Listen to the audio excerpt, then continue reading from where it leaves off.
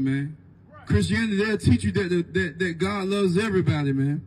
But this book, this separate book, this holy book going to tell us, man, that he has a chosen people, a special people that he is coming back for, man. And that's real important to know. Because as you can see, we're in these end times, man. And black brothers and sisters, we need to come together to build up this nation, man. You got that for me, huh? Let me get it. Deuteronomy chapter 7, verse 6. For thou art an holy people. A what? A holy people. A what? A holy people. A holy means separate, man. Right. We are a separate people, man. So the Most High is already telling us that we already are different from any other people, any other nation, man. Right. This Bible is only for the so-called blacks, Latinos, and the Native Americans, man. That's right. Go ahead. Unto the Lord thy God.